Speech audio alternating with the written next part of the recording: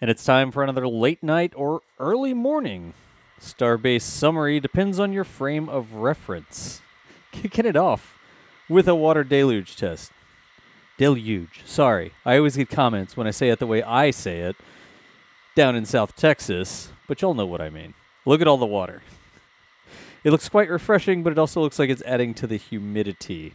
This was just after midnight, one of the nights there. Or was it 7th in the morning, early in the morning of the 8th, for that deluge test, if you want me to say it fancy. I do appreciate y'all commenting. I can take it. Moving right along, here's another reflecting pool shot from Mary as the two towers. I'm looking around for an eye on one of these towers, but I don't think there's supposed to be two eyes. I think one of them's supposed to be like white, and there's like a wizard dude on top. He's got this crystal ball. I think that's the wrong towers. Protective boxes moved from the production light to the launch site. Looks like they're putting it on a trailer or something. I'm going to assume that that's going to roll over. Let's see. That's the rocket garden in the background. The old high bay. It's funny to call it the old high bay on the side here. Okay. How many people does it take to install a box? Well, see, there's two guys actually working, and then everybody else is supervising. It feels like that in the field here at NASA Spaceflight sometimes when we're getting ready for a launch. Hey, it's been a long day. I mean, those almost look like, I don't think they're caissons, you know, like keep the soil aside. You must be putting them in to protect something in case everything blows up. This is an interesting shot. Okay, are we going to zoom out some? Like, where is this person? They're on a little tower. They got a little tri-tower segment. There's some antenna stuff. All right, crawling down. We see a little bit more structure there at the bottom. Where exactly is this person working? Well, I was hoping we'd zoom out a little bit more. It was the very top of the tower. The first tower, if I'm not mistaken, on that one. But we didn't see the zoomed out view. Maybe we'll see another zoomed out view and look for the top of the tower where that little mast is. Oh, well, it's up there. You can see it. It's at the very tippity top of the ship. The pointy bit up there at the very top is where that little mast is, where that person was climbing, doing work. Whew, good times. Then we get into a Ship 30 Destack here. Undoing the full stack. Taking it down from the top there, you can see the separation. Gratuitous Raptor engine shots here. 3 sea level Raptors in the middle, 3 vacuum Raptors on the outside there. It's those sea level Raptors in the middle that are able to gimbal or thrust vector and help steer the rocket. The vacuum Raptors on the outside, the ones with the white bells that you sort of see here, those are so huge because they have a bigger nozzle to make them more effective in space where you have no atmosphere, helping your exhaust sort of go backwards and therefore pushing your rocket forwards, right? You need more engine bell. You need more nozzle to help keep the exhaust going in the right direction so you can pull some more energy out of it. You don't want it to go sideways. You want it to go away from your rocket.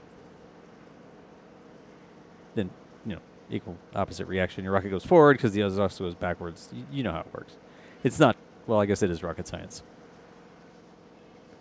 Apparently we've got a real-time descend. And then we speed it up to 10x speed. I do like it when we put that up there. It's really hard to do every single time because sometimes when it's like clouds boiling and stuff like that, it's more of an art shot, right, than an engineering shot. We always want to have both of those types of shots in these. Some people love the arts and the views and stuff like that. Some people like the engineering. They're going to pause and count tiles and exactly figure out how this little pancake plate works and all these different things. We always try a mix of those different types of shots. Apparently, we're just doing the entire ship here. We've sped it up to 10x speed, and Jack kept this camera locked in as the cables, actually the single cable that goes up and down a lot, thank you, YouTube comments, go twang, wang, wang, wang, wang in the back there. See, like here, this is more of an art shot. It's like, I'm sort of interested in how fast that was, but that was way faster than 10x speed. But the clouds going in the background, you know. Another one from Mary here at a different angle. They were out in force. Jack and Mary, everybody was stacked up waiting to catch this because there was expectation was that this was the last Destack, so they could handle the FTS, so that they could put it back together and launch this thing no earlier than this Sunday. But here you see some Raceway being taken off. Now you can sort of see inside the Raceway. The Raceway is just like a protective cover for cables. Cables, hoses, lines, that sort of stuff. And you don't just want like little messy lines there on the outside of your rocket. Not only does it not look great, like you haven't cleaned your room before you think you're going to launch to Mars, it just helps protect all the wiring and stuff. There is, looks like we're hopping on a laptop or a tablet maybe. Maybe we need to check what work we're supposed to be doing here. Work on OLM delivery continues. More and more parts for that second OLM coming in. There we see the hinge pins. Like when you see these in person, it's really obvious. I say obvious. They really do look like huge places that hinges and pins could go through to allow parts to rotate and maybe move in to hold the booster or what have you. What are those? Are those boards on top, like so that it doesn't catch on a power line? Somebody in the comment needs to help me out with that. It really looks like they put skis on top of that thing, upside down, so that it doesn't, I guess, catch on anything. I'm not sure what else that would be for. Y'all will tell me, though. Once again, notice the lack of sharp corners, the big circle, smooth angle, or smooth angles. That's not really a thing. Now we're taking something apart at Massey's. Let's talk more about smooth corners on steel. Looks like Jack ran over here, and we've got the test rig, sort of the work platforms there. You can put the test tank or test article there in the middle of it, and they've taken it out. Next day, back over to ship 30 again. This is Max. You see Max's name there in the lower right-hand corner. Max Evans has made his way out here to Starbase in preparation. Two things. Actually, the hurricane was going through, so why not evacuate? And might as well keep evacuating until we get to Starbase, since a launch might happen. Here you sort of have a yellow shirt for scale on the chopsticks there. If you've seen the new video where we analyzed the accuracy of Falcon 9 landings and then sort of overlaid the chopstick size when they're open and the catch position over a drone ship, and then here's how many % of the Falcon 9s land in this circle, and then can the booster, super heavy booster, do the same thing? I've got an entire video on that we just released today. Maybe here at the end you'll see another suggested video pop up. And if you want to see how accurate Falcon 9 landings are, and whether or not Booster 12 here maybe can learn something about Falcon 9 landings and whether or not they'll be able to get this booster in between the chopsticks. Like, what are the chances, if they go for it and their GNC is similar, that they can get a rocket body inside the size of the chopsticks, right? Got the SpaceX sign. The crane there is sort of making the SpaceX sign look a little bit off.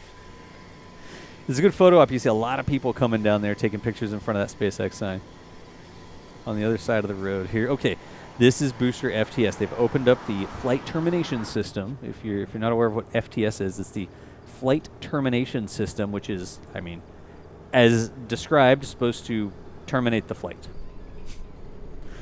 Like, you have a rocket, and if your rocket starts to go off course or out of control, they can literally blow these charges, and it cuts holes in the rocket. It makes it lose, supposedly, makes it lose structural integrity and fall apart, so you don't have a rocket coming back towards South Padre Island, where everybody is watching from. You have a rain of debris out in the safety area that's been cleared in the Gulf. We've seen it happen before on previous flights. We hope we don't see it on this upcoming flight. But all the rockets that launch have that sort of system on it as a safety feature in case they start to go out of control.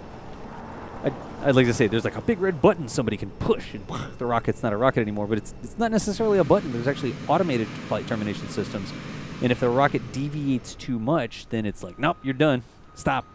So this is cool. I've been driving back and forth because I'm out here, remember, sort of working on preparing for the flight, getting our cameras and stuff ready, and they've been putting in this mural on the side of the parking garage.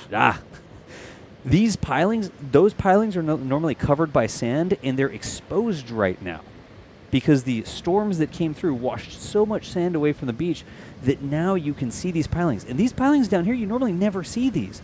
But these are actually part of an old beach resort from the 1930s, the Del Mar Beach Resort. If you look that up, there's lots of information on it. But went away when World War II started. That's another story. Let's watch the Chopsticks practice catching things for a second. A little intermittent reflecting pool here on the opposite side. The ocean is behind you there. The Gulf is behind you, and you're sort of looking with the waves at your back. We're going to scoot Chip 30 over in between the Chopsticks so that it can be engaged and lifted up and restacked. I needed to put those waves in slow motion so I could tell you all more about the beach resort. It's a really interesting story. We could do an entire video on the Del Mar Beach Resort. Chopsticks sort of doing their thing. This is Tower 2. I mean, it says right there on the little overlay thing. And they've unfurled this flag, and I really wonder, are they going to have the flag flying when the launch takes off from Tower 1? Is that a thing? Oh, there's the moon. Is that the moon? Or is my screen dirty? I don't know. Y'all tell me if that's the moon or the screen. So I wonder if that flag will be left going. And here they're putting more pieces on the mural. It looks like a fabric sort of thing that they're stretching across it in these strips. See? But we've been watching for them to do this. We didn't know, are they going to peel it off? Are they going to paint it on? Or how are they going to do it? And it's almost like a printed banner they're attaching here. Here, of course, you can see starships ostensibly landed on Mars. Over on the left-hand side, there's a domed city on Mars, a self-sustaining colony to spread and protect the light of humanity throughout the solar system, or at least a little bit further than this rock. A little sped up there, disco party it's on Tower 1. And that's going to be it for the Starbase summary. Massive thanks to everybody who is out here catching it. Jack and Mary, Max is out here, D's out here. I even had a clip in there this time. The Starbase Live Ops. Thanks, Thomas, for editing it. But for now, we'll catch y'all next time. Hey, we are rapidly approaching a potential launch on Sunday. Thanks for watching, y'all.